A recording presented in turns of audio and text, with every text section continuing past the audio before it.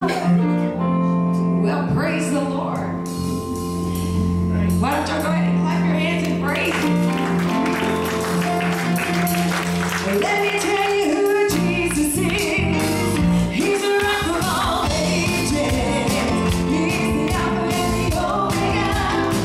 He's the way, the truth, and the life, the beginning and the end. Much more than history. He's the man. He's coming back again. Let me tell you.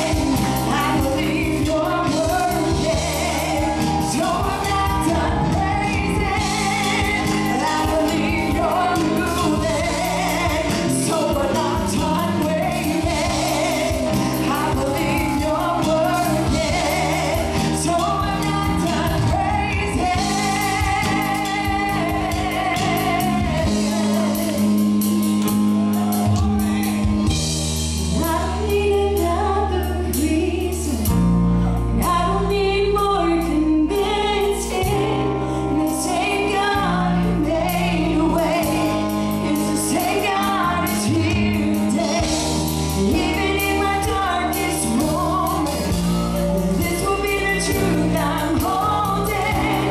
The same God who made the way. The same God is here today.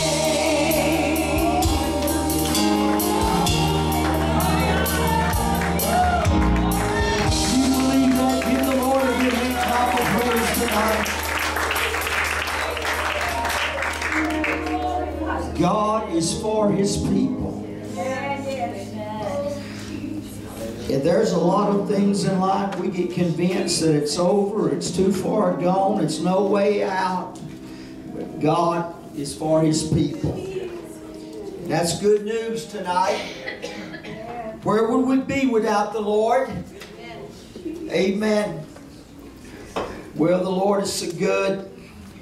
I want us to go back tonight to the book of Mark, just a little past where we were at this morning. Mark chapter 11. Glory to God. I'll check on Sister Athena and them when we get out of here. I got no service and just got one response. I don't know what's going on. She's been battling some kidney stones, it seems like, and we'll find out after service tonight. And so we'll be praying for them. There's so many tonight that's out, that's just under the weather. That's just a lot of things going on. Amen. How many believes tonight as Christians that God doesn't have to have us, but it's God's desire to have us? You believe that? And if you believe that, then you would believe that we're needed. Like I said, he could do it all himself, but there's only two things He ever done without incorporating people. And outside of those two things, it's always been let me say it like it's a plea from the Lord for us just to surrender our lives unto Him, that we could be used in the Master's plan. Mark chapter 11, verse number 1. We stopped this morning where Bartimaeus is not blind anymore, and he followed Jesus in the way. The caption in some of your Bibles might read something like the triumphal entry. This is Jesus coming in now to the place, and He's instructed His disciples to go get something that He's in need of. And in verse 1 of chapter 11, and when they came nigh to Jerusalem and to Bethphage and Bethany at the Mount of Olives, He sent forth two of His disciples, said unto them, Go your way into the village over against you, and as soon as ye be entered into it, ye shall find a coat tied, whereon never man sat. Loose him and bring him. And if any man say unto you, Why do you this? Say ye that the Lord hath, I like this, need of him. And straightway He will send him hither. And they went their way. They found the coat tied by the door without in a place where two ways met, and they loosed him. And certain of them that stood there said unto them, Why do ye loosen the coat?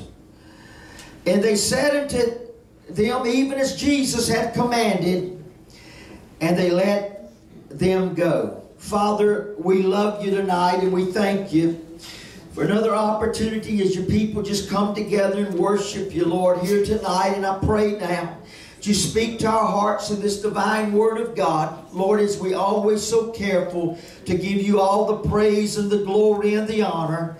Lord, bind everything that would try to distract our minds, God. And Lord, the plagues and sicknesses, God, that's stricken so many of your people, Father. Your hand of healing be present, we pray.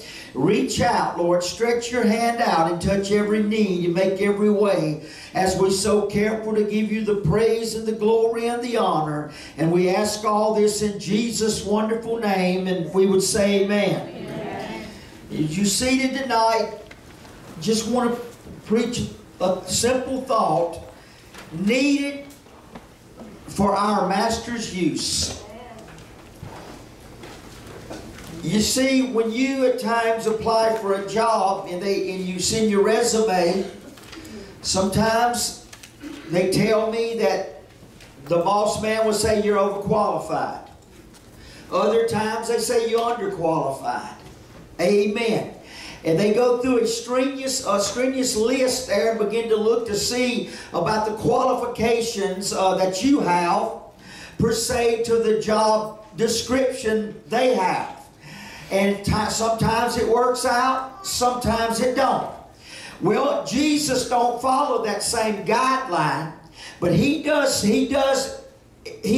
encourage his people just to take the simple instruction of following the rule and obeying the word, and don't worry too much about the outcome. God said he'll be in charge of that. Now, as we preached this morning, we saw another miraculous miracle that Jesus did. Now, this is coming down to the time now that he's fixing to enter Jerusalem. It was known as Passion Week. It was a time now that things are starting to wind down to the climax of the crucifixion of Christ. And at this particular time in the popularity, there was a lot of followers. And we read on down, we find that when he comes back with that coat, and you got to understand tonight, I want to just address that it was a donkey is what it was. It was a donkey that a man has never been on. Now, he told his disciples what to do, what to look for, where to go, and how to get it. Amen. That's pretty good instructions. And at times he tells you and I the same thing. What to do, where to go, who to ask, and how to get it. Amen. How many knows he provides? Yes. How many knows the Bible said he'll make a way where it seemed to be no way? If we just simply follow the instructions now. But sometimes we can fear and we can fret when we're opposed. That's why Jesus said, if any man stop you, you tell him this, and they're going to let you go. Man, I want to tell you, we can have confidence in the Lord tonight. But let me enter into this place where two roads met, kind of like a fork in the road tonight.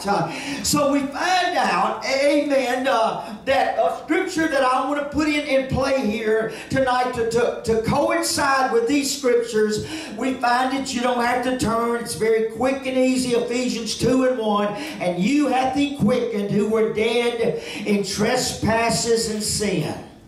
Now you say, well, how in the name of the Lord is that going to coincide with talking about a tied up donkey that man's never rode? Well, we find out tonight, amen, that to find out the truth and the severity of the story at hand, you would have to go all the way back to the book of Exodus to find the significance about that little donkey, amen, that man has never rode. And you got to understand the concepts now. That Jesus is everywhere he's walked. But here comes a time in ministry now that he's calling for a vehicle. He's not calling for a caravan. He's not calling for a fanfare. He's just simply calling for a vehicle. And one of the lowest things that our Christ could ride on would be riding on a virgin coat, per se, a coat that's never been rid. He's going to be tied up outside of a house where two roads are coming together. The disciples is going to be instructed how to go about to bring this coat. But what Jesus is fixing to do here here is fulfill the prophecy of Zechariah 9 and 9, where the old prophet said, rejoice greatly, O daughter of Zion. Shout, O daughter of Jerusalem. Behold, thy king cometh unto thee. He is just and having salvation, lowly and riding upon an ass, and upon a colt the foal of an ass. Simply a donkey, man. A donkey now that's in low standard, disregarded as some elite beast. Amen. But when we find out the significance of this tied up colt, understand something about the donkey that you find back in Exodus. When they come out of the taskmaster's hand, Pharaoh's grip out of Egypt, they had no horses or camels. They had donkeys, the beast of burden. And that was a law that God instilled back in that day. It went something like this in Exodus 13, 11 through 13.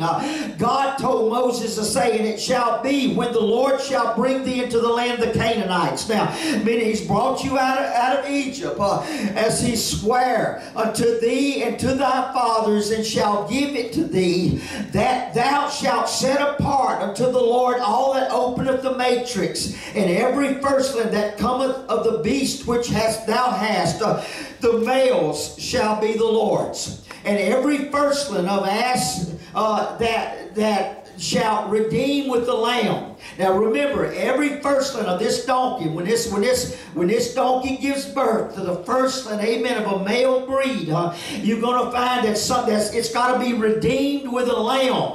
And if thou wilt not redeem it, then thou shalt break its neck, and all the firstborn of man among the children shalt thou redeem. Now understand, to waste an animal, a vehicle of transportation, to break its neck, that's why God put it in law like that, because nobody was going to do that. It was the whole livelihood of the way that they maneuvered in those days. But that unclean beast, would have to be atoned. Amen. And the way that this would be atoned or redeemed would be by a lamb, a sacrifice of a clean animal. Now you say, I don't really understand yet. Well, hold on a few minutes. That donkey back in that day, that Old Testament, was classified as unclean. So he was neither parting of the hoof nor chewing of the cud. He is doubly judged unclean. There's no hope for him. Amen. It's kind of like you and I now in Galatians chapter 5. That old donkey of the Old Testament was like you and I before salvation. We were flesh. We were of the lowest regard of flesh, without Christ calling us. Amen. Without the blood of the Lamb redeeming you and I. We were worthless and without a cause.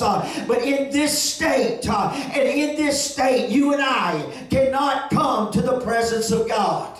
We can call out in a prayer that the Lord will save our soul, but to walk is unredeemed. Amen. To walk is still lost. You don't walk in the fullness and the assurance of the Lord. Amen. So this what I'm talking tonight about, this little tied up coat, will bring a strong reflection of you and I before salvation. Glory to God. And then after salvation. So we find now in this state we're talking about now, in this state, this donkey, he cannot come into the presence of God. I said Abraham could bring him only to the foot of Mount Moriah. He was a stranger. He's alienated from his Creator. Ephesians 2 and 12 says that at that time ye were without Christ, being aliens from the commonwealth of Israel and strangers from the covenants of promise, having no hope and without God in the world. But then I'll give us good news. If we read on further, we would see a holy translation. Amen. For that we were lost. But glory to God, we can be found. Now going back to this donkey in its nature is stubborn and a strong-willed creature. Who's that sound like? Unregenerated man. Think about it. What he lacks in brains, he makes up in will. He's a rebel. Oh yeah. I've not been around near as many as some of you here. But I remember growing up, Papa had one. And that thing done what he wanted, when he wanted. Come on, he was stubborn. Amen. Sometimes Papa had to come to Jesus, meet with him an axe handle. Amen. I don't know who got the best of who there. Papa hit him between the eyes, but it was after his blood pressure went sky high. Oh, that rebellion. That rebellion's a sight of witchcraft, man. I want to tell you, before we were regenerated, born again, we just that rebellious. But can I tell you, even now, after we've been brought into the fold of God, after we've been born again, this old nature that still is very present with you and I is still stubborn. It's mean-spirited. It's cantankerous. It's ornery. Come on, somebody. It's moody. It's grouchy. It'll lie. It'll cheat. It'll steal. That's why when Paul looked at the church of Ephesus, he said, "And you hath he quickened, who were dead in trespasses and sin." Thank God we were not only at one time we were dead to sin, but now we can be dead by God from sin. We can be gloriously changed. Think about this beast. He was a beast of burden. He is put into hard labor all of his life. He may not be yoked up in the law with an ox. No, sir. You couldn't yoke him up with nothing clean because he's unclean. And without redemption, he shall surely perish. He is the classic example of an unregenerated person called a natural man. As saved as we are, and as saved as we want to be, at times, if we don't keep this thing in check, amen, that this thing gets the best of you and I, and we see that old rebellious nature. What are you talking about, preacher? I'm talking about early one morning when you know that was God just woke you up. But I think I can pray just as good laying right here in the bed. And 2 minutes you sound asleep again. Come on. We don't want to see a show of hands. We don't ever want to admit we own it. I want to tell you at times, glory to God, if not keeping this thing not only in check, but keeping this thing dead. I said, glory to God. Somebody said they ought to just break its neck. No, because that beast of burden is worthy. He's worthy of his wages, of his hire. Come on. They would feed him. They would put him in a stall. You said they just wanted to use him to carry the load. Well, friend, can I tell you that you and I one day found Christ, amen, as Christ comes searching for you and I. We were under a load. We were taxed beyond measure. But Jesus said, "My yoke is light. My burden is easy. So come unto me and I'll give you rest." But understand the rest that he gives us is not leisure. He took the burden of sin off of us and he placed the glorious cross on us. And I want to tell you, you can't say that cross is light. That the care that dying to self every day is not the light, easy thing. Are you out there tonight? Glory to God. Let me go back here in Mark 11:2. Listen to this instruction. Jesus said, "Go your way into the village over against you. And as soon as ye be entered into it, ye shall find a coat tied, whereon never man sat. Loose him, bring him. Loose him and bring him. And if any man say unto you," and you know what he said, "the Lord hath need of him." Not that the Lord just wants him. The Lord hath need of him. You're more important in the kingdom of God than you realize, people. Isn't that a beautiful concept? He don't have to have us, but he chooses to use us because to spread forth, to carry this gospel. Amen. So, we look at this for a moment tonight. And we find in verse number 2, the coat is tied. He's bound. He's not going anywhere. And I think back to you and I. We went all over the world, never went nowhere when we were bound.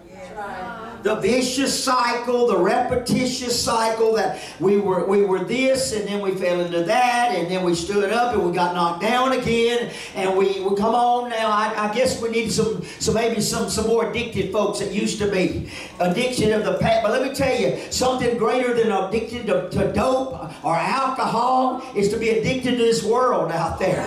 The things of what we call pleasure, the things we put our bodies through, and we call. Come on now. I want to tell you, in those very times the Lord used to pull for us. Do you remember when the Lord pulled for you? Amen. But because you was doing your own thing, you just said, not now, Lord. You didn't speak up. You didn't look at the sky and point and say, not now, Lord. But subconsciously, you felt something dealing with your heart to try to pull you, to untie you, that you were bound to the structures and the society of this world, and you were incarcerated to it. And you said, I'm not going to do it anymore. I'm not going to go that way no more. Only to find yourself the next morning back in the same peril. This is one of them teen challenge messages or something else where all them folks is honest. They know who they are in them places when I preach. Preaching in prisons, oh yeah, they know who they are. They're not ashamed to tell you. We had some pretty good honesty going on here this morning. Man, there was a good liberty in here this morning. Amen. You're talking about drinking too much alcohol and you hear people chiming in. Yes, sir, that's me. Huh? Thank God that's who we used to be. When we were tired. Come on, when we were tired. We were bound. We had no strength nor structure to break free from that. But Jesus has got need now. Jesus has got a need. And He's looking for people just like you and I to meet that need. His disciples, aren't we disciples of Christ? That's followers of Christ, being led by His Spirit now. Glory to God. So we find out now that the coat's tied. The Lord said, workers, disciples, you go and untie that coat and you bring him to me. I think that might be why Jesus had to go out into the highways and the hedgeways and compel them to come in. Glory to God. You see, if not careful, we'll stop short by just inviting somebody to church. But God wants us to invite somebody to the kingdom of God. Come on. Share your testimony with somebody and show them by telling them and to point your eyes to Jesus. Don't follow a man, but follow the Lord. He's got need of you and I. Amen. Jesus sends for him. Aren't you glad that Jesus sent that good Spirit for you and I? We bouncing back and forth between before regeneration and after. Before you were born again, remember how you was born in this world unto what? Sin. And the only way to get out of being in the firstborn concept or the firstborn nature, which was sinful, is to be redeemed. Come on now. By a lamb. Glory to God. So the gospel and the Spirit is sending for you. Oh, you're being untied now. Glory to God. He sends for you. There is nothing good in natural man to motivate him to seek the Lord. Oh, friend, listen. But when we be arrested, I said, and I ain't talking about the law dog. I'm not talking about the gun and the badge. I'm not talking about a physical arrest. I'm talking about a spiritual arrest. When Paul wrote in Philippians 3 and 12, not as though I had already attained, either were already perfect, but I follow after, if that I might apprehend that for which also I am apprehended of Christ Jesus. Somebody, oh my God, He loved us enough to arrest us. But He arrested us in love, in grace, and in mercy. Glory to God. Oh, now listen. Listen, verse number 4 says, and they went their way. They've got the coat now. They went their way and found the coat tied by the door without in the place where two ways met, and they loosed him. Amen. They loosed him now. So now the coat The colt now is at that crossroads. He's at the fork of the road. He's enabled to get loose of himself. Amen. Just a side note here. You remember when Jesus raised Lazarus from the dead? Now, he told him to roll away the stone.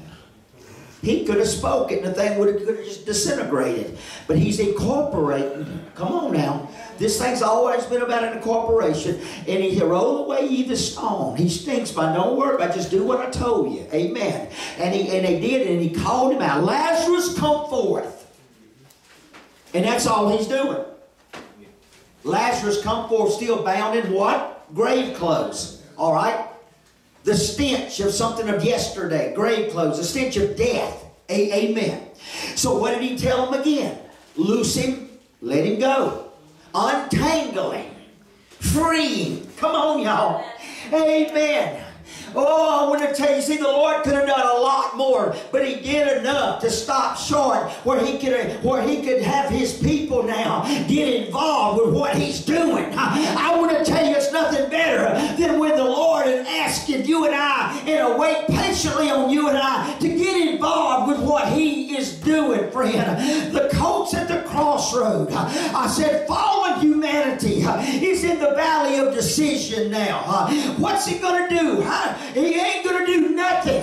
He ain't going to go nowhere. He's not going to be moved until somebody obeys the Word of God and goes out there and unties, looses this thing. Not in another program, not voted on by another committee, but the Spirit of God will lead you into a place in your own workplace, the job, the home, the school, or wherever you find yourself.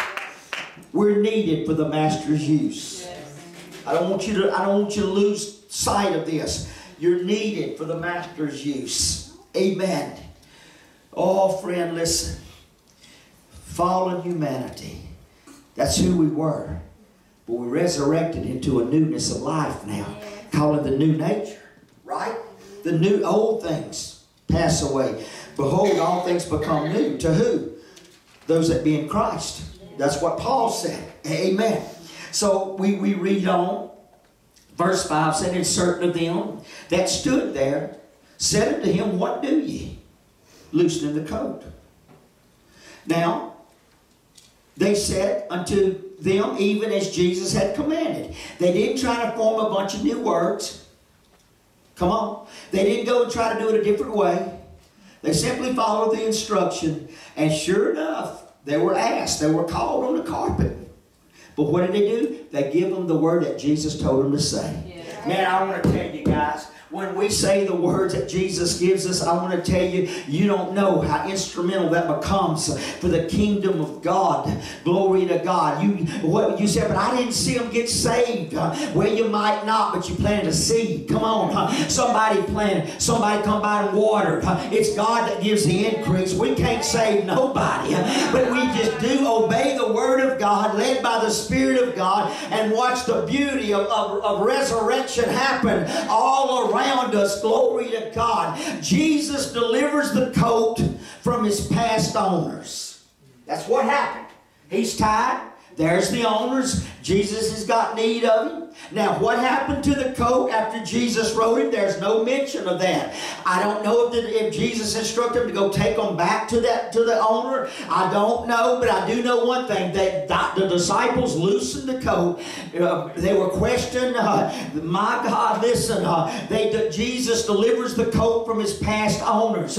Christ commanded, and it happened. Glory to God. Do you know that one breath of the Word of God, which is Christ, to speak to leukemia, to speak to cancer, to speak to anything, any obstacle of infirmity, it will be gone just that quick. That's why we pray. That's why somebody will stand in the hedge at times. Amen. Somebody stand in the gap. Amen. For somebody that's not present. Not for salvation, but for healing. Glory to God. We can't stand. I can't stand in for so-and-so to be saved. Meaning this, that if I stand in, God's going to automatically save, because somebody, that person we're standing for has got to respond to the call of God, right? The call of God. Because we work out our own salvation with fear and trembling. But we do at times. We come and we just say, Lord, touch our brother, touch that person that's so worldly out there, that is so blinded by the concepts of the world that they cannot see any beneficial thing they could offer by being saved and presented to the kingdom of God. That's how blinded we were. But thank be to God, our eyes has been opened up and we can see the worth of the kingdom of God now. Glory to God. I said, Jesus, you remember when Jesus delivered you from your past owners? You was a slave to something. You know, we all fill in our blanks. We was a slave to something. Amen. If nothing else, it was a slave to self. But Jesus delivered us from this. Listen, sin shall not have any more dominion over us. The only one, amen, the only one, I said this morning, no devil, no sickness, no disease, no high place, no low place can remove you out of the present hand of God. But it's a hand, it's not a fist. And if you so desire to stay in His fellowship, He so desires to keep you there. Glory to God. But sin shall have no more dominion over us. Listen now. He is not free to run and live a self-willed life. No. They loosed him and they brought him to Jesus. Jesus didn't rub him on the head and send him on the way. He was in need. Jesus was in need of something. Listen, this donkey, he's not free to run and live a self-willed life. He's free to serve Christ, friend. He was free to serve Christ. You and I, we should be counting. How many times could we count the wonderful pleasures of being in Christ's love, being in Christ's presence? Amen.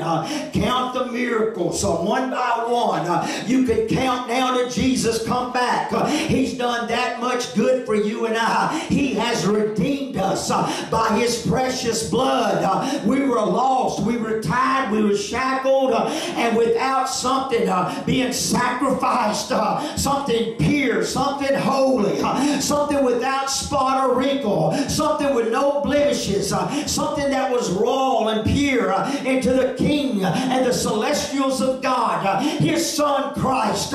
He bore the weight of the cross. He took on every sin that has ever been and freely laid His life down at Calvary's tree. And they lifted Him up. And when that cross fell into that hole and the structure showed Him as crucified, He said already, if the eye be lifted up, I will draw all men unto me. There He is, making a presentation with His arms wide open. Come and I'll bring you home in my salvation plan. Colossians, Paul says in 1:12-14, giving thanks unto the Father, which hath made us meet to be partakers of the inheritance of the saints in light, who hath delivered us from the power of darkness, and hath translated us into the kingdom of His dear Son, in whom we have redemption through His blood, even the forgiveness of sins. That might be one of the greatest scriptures of all time, when everyone before and after is just as good. But that right there has got so much solid meat involved in that you just would just stop and just spend just a day looking at that and studying just that, giving thanks. I don't believe at times we give God enough thanks. Right. But you got to understand what He's done for us. He's made us partakers of His inheritance. We're partners now. Now, I don't believe the concept, Brother Ronnie, of calling Jesus my elder brother. He's my Lord and Savior. Now, that's a big concept, you know. The charismatics say, well, He's my elder brother. We heirs of God, joint heirs. But they take that thing a little bit too loosely, I believe. Maybe I'm wrong, but I'm old-fashioned. I don't put myself on the line of Jesus. You shouldn't either. But heirs of God, joint heirs, meaning this. We've joined Him to partake of His provisions and His holy word. We do not sit in the throne. Come on. We do not expect, nor should we expect any praise. Come on. We're to be, listen, we're to be meek and lowly. Like that little colt that's tied on the outside against a post, amen, with no hope of escape. But the Lord said, I saw you. I saw you before you was even formed in your mother's womb. And I knew what you was going to become. And I knew that you would be lost forevermore unless you would just lift up your eyes and see the majestic, glorious splendor of God's grace and mercy. And that we could just surrender totally, unconditionally to a Christ that give all to get you to that place of, oh my God, of communion, to be partakers of His great glory. My God, we don't deserve it. That's why you can't work it. We don't ever deserve it. But watch this. But you need to expect it. Now let me clear this up, because it's grace. It's grace. And all through the Bible there's been a provision and a plan to get you and I involved with God. So I don't expect treasures, and I don't expect no trials. I expect all that. But I expect, amen, that we could be sincere to God because God's sincere to us. I expect when I lay hands on somebody that they'll recover. Come on. It's just a hand, an extension of God's hand. Why wouldn't you expect through faith, amen, to call those things that are not as though they are, friend? Listen, I'm not talking about a name it and claim it, but I'm talking about standing on the constitutional of the backbone of the Word of God, which is our faith coupled with His grace. We can come to expect God to move. We can expect God to heal. We can expect God to grow us in the likeness of His whole kingdom. Yes. See, I was pretty close to a cutting edge, and some of you backed off on me right there. No, I don't expect. Well, that's why if you don't expect nothing, you'll never get nothing. You see what I'm saying? That's faith, guys. Study faith. There's got to be an expectancy of what's performing His word, or doing. I should have used the word doing. His word. Man, when we do His word in faith, you should expect some results. Because if you never expect no results, you probably never get no results. Does this make any sense? See, y'all done got awful quiet on me now. Yeah, it sounds like he might be watching some of them hot shots on TV. No. I'm telling you the Bible truth right here. The gospel here. Glory to God. Listen. Jesus, amen, said, I got need. I got need. So when they got that colt, the Bible says the men let him go. They brought the colt to Jesus and cast their garments on him. And he sat upon him. And many spread their garments in the way, and others cut down branches off of trees and strawed them in the way. I mean, they cast them in the way, that they paved the road. And they that went before and they that followed cried, saying, Hosanna! Blessed is he that cometh in the name of the Lord. Blessed be the kingdom of our father David, that cometh in the name of the Lord. Hosanna in the highest. And Jesus entered into Jerusalem and into the temple. And when he had looked around about upon all things, and now the evening tide was come, he went out of Bethany with the 12. So now, the fulfillment of the first instruction is done. The colt has been brought back to Jesus. We find now that Jesus rides this colt that's never been rode. I love this. I don't know. I'm not a big donkey owner, but I do know one thing. They do have a stubbornness about them. Well, you answer me a question. Now, one that's never been rode, that's born basically stubborn and ornery and possibly wild. Is it his nature to allow somebody just to get on him and ride? No. Meek and lowly?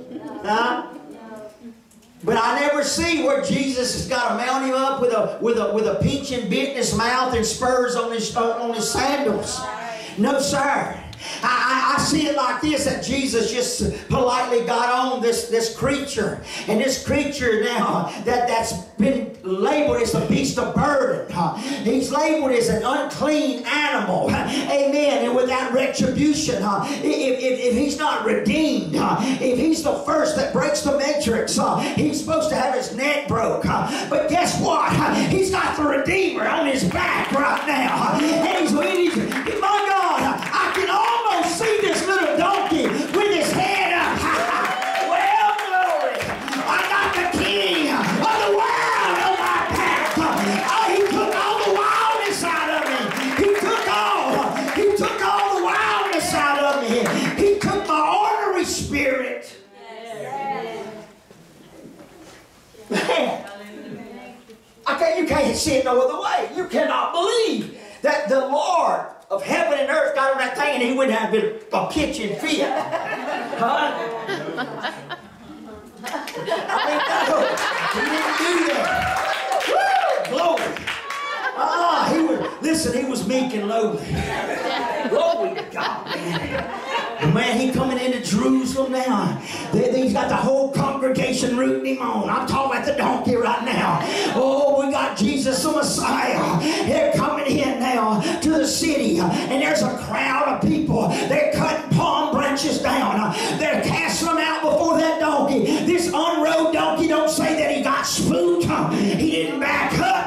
You got to understand the Messiah. He is in need of the Messiah. He walks into that place.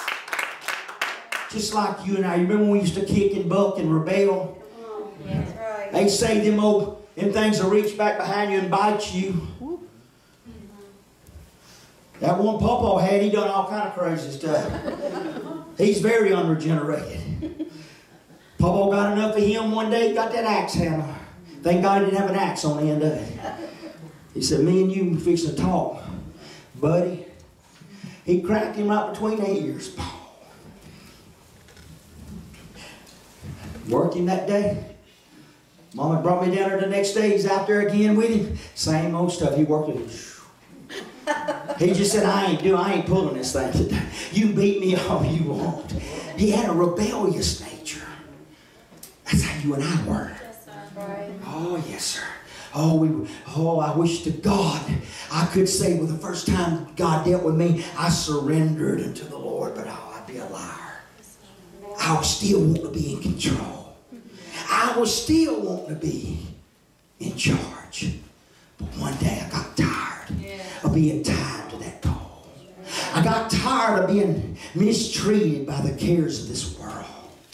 I got tired of being addicted to something that I just couldn't break free from. And I remember when I called on his name, hallelujah, he untied me. I said he freed me, glory to God. Don't you remember when he freed you, glory to God? He said, who the Son sets free is free indeed. Hallelujah. Aren't you excited tonight to be free? But aren't you excited too to be needed of the Lord? The Lord has called you to do something for the kingdom of God. The Lord will use you. If we could just keep this old nature dead. James 4:7 says it like this. Submit yourselves therefore to God. Resist the devil, and he will. Somebody say will. And he will flee from you. Oh, yes, he will. When we learn to die, when we learn to go ahead and admit that we're not in charge anymore, he's in charge. He's the author and the finisher of our faith. Glory to God. And when we learn that this life is a vapor. I was talking to Sister T the other night. Counted my age up real quick and said, well, I done lived over half, Probably, maybe plenty over half. I don't know, Elder.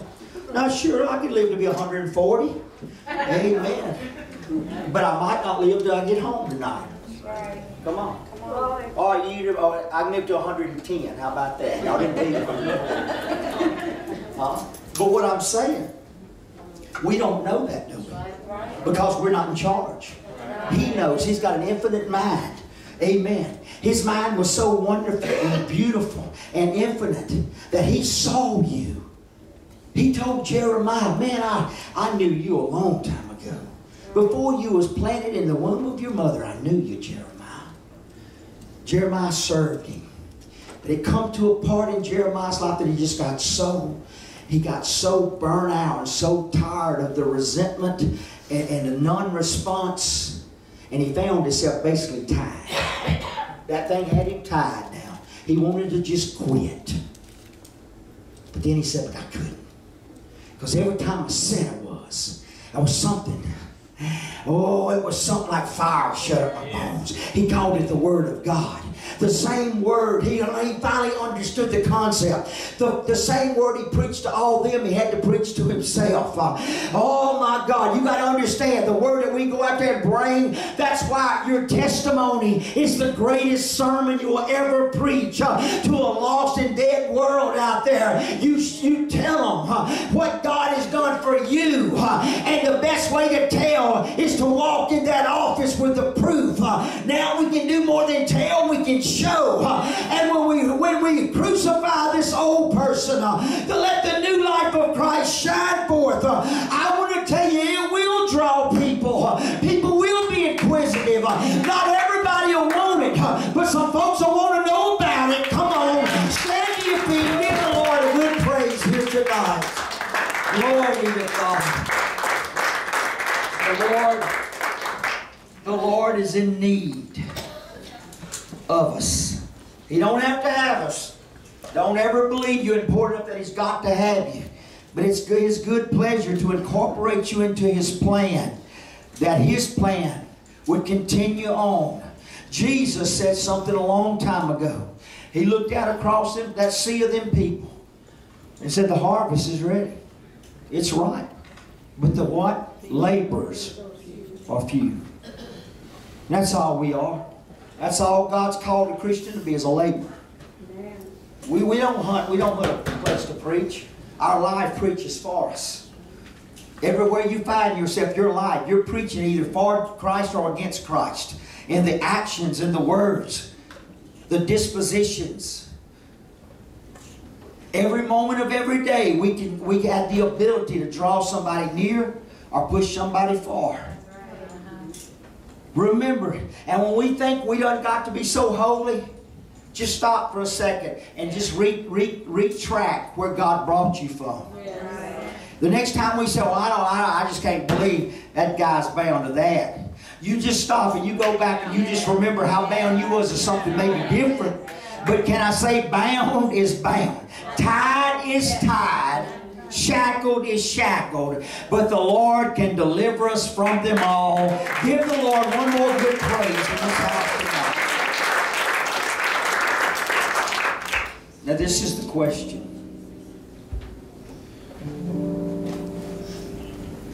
Who among us wants to be used of the Lord? Just about. Come on. Won't be used of the Lord. Sometimes you feel limited. But understand, I think a lot of times we miss because we at times think or maybe even tell the Lord what we want to do. Elder, I don't think it works like that. We are His servant.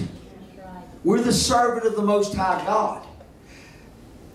All through the times in the reign of kings, magistrates, or anybody of high regard like that, the servant didn't walk into that chamber and tell the king what he was going to do. Right? He humbly bowed before that authority, and that king told him Oh, there's a need. See, there's always a need. And if we just get to that place with the Lord, it don't matter what, Lord. I'm yours. Come on, say it with me. I'm yours, Lord. That's why I shudder at some of the ministries that's got to have promotions to limelights and big, advertisements. Can I say it like that? I shudder at that.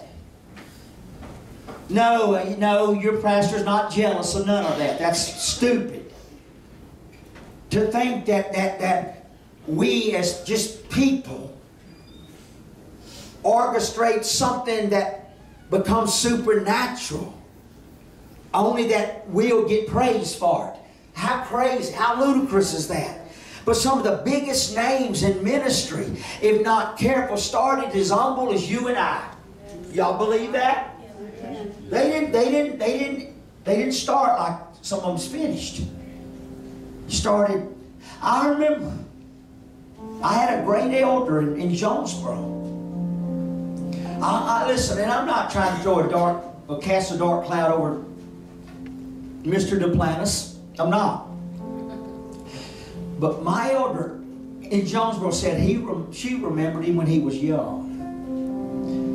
He just got called to preach. She said, Pastor, you see that piano right over there? I've watched Jesse sit at that piano and close his eyes and sing and praise God, the tears flowing out of his eyes under such a powerful anointing. People respond to the altars and God helped them. She said, I saw that same man, but he was totally different on TV not long ago, she told me. And she said, all I could do is weep and say, God, what happened? I'll tell you what happened. We happened. Ego happened. Arrogance happened. Stay small. Lowly. Like that old beast of burden. Oh, glory, the Redeemer's sent for you. It's just a matter of time now for you and I. The Redeemer's sent for us. You see, it's more than just salvation. It's more than just salvation. That's the first fruit. That's the first step. Now, there's a push to see you so filled with the Spirit, to walk in power and victory, that you can learn to cast off doubt and fear, that you can shun the unholy, and that you can reverence the holy, that you can place your life totally situated in the hand of your God, that you're ready now when He speaks. What two disciples went, don't know right there. But either any of the two He would have sent would have done the same results, because they obeyed His voice. And that's the beauty of you and I here tonight, guys. God ain't expecting you to have a PhD. He don't care about how much education you have. He don't care how large or small your house is, what color your vehicle is. He don't care about your 401k. He ain't worried about, amen, of the things you have or you don't have. He just simply knows His creation, and He calls us for service. Yes, and I ask one more time, who among us desires to be in the services of the Lord? Why don't you find an altar tonight and say, Lord, I've been asking, but God, I want to hear what you say. Lord, you open that door. Lord, you open that door. Oh God, we thank you for this night. We thank you, Jesus, for who you are, and for this congregation that's came this way tonight. Lord, speak to our hearts. Let us worship you in spirit